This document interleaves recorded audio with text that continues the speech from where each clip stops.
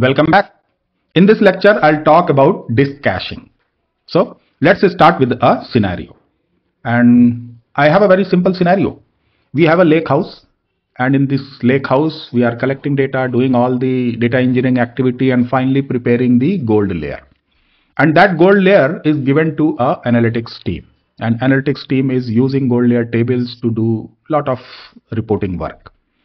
So what they are given a cluster, and that cluster is called analytics cluster. It's a small cluster, and they use analytics cluster to run ad hoc queries, to run some analytics reports from our lakehouse gold layer, and they do it all the day.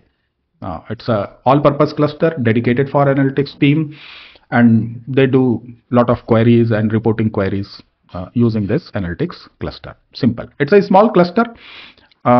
12 cores in total, 42 GB memory in total, but our estimation was that this is enough for them. We did that initial in estimation exercise.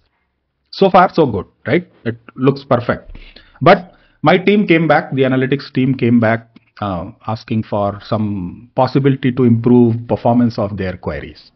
What they complained is we do queries all the day on our gold layer tables, but we feel like those queries are not performing very well. It's taking some time. So can you do some analysis, investigation, and figure out what can we do?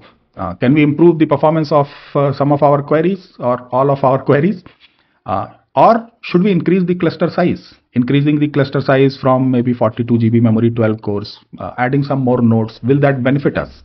So that's the ask, how you will go about it.